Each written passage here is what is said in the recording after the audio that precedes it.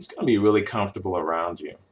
Really comfortable. I mean, to the point where he will he will do stuff that doesn't necessarily make him look good. He may fart, he may pick his nose, he may scratch his armpits,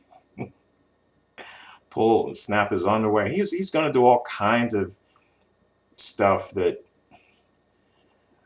really relatively personal stuff that he would probably do more so around the guys and guy friends than he would around someone he's into, someone he really likes back. So if you've noticed that he's really comfortable burping everything around, well, burping is not too big of a deal, but the stuff I described earlier, if he's extremely comfortable with you to the point where he does stuff like that around you, he doesn't really like you back in a romantic sense. He sees you more like a buddy, like a friend.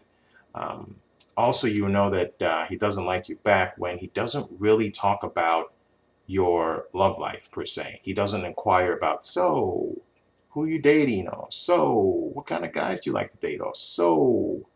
He has no interest in that. If anything, when he's talking about people he likes and he's attracted to, and oh, she's so hot and all that. He never really delves into the kind of guy you like in a romantic way. Then he doesn't like you back.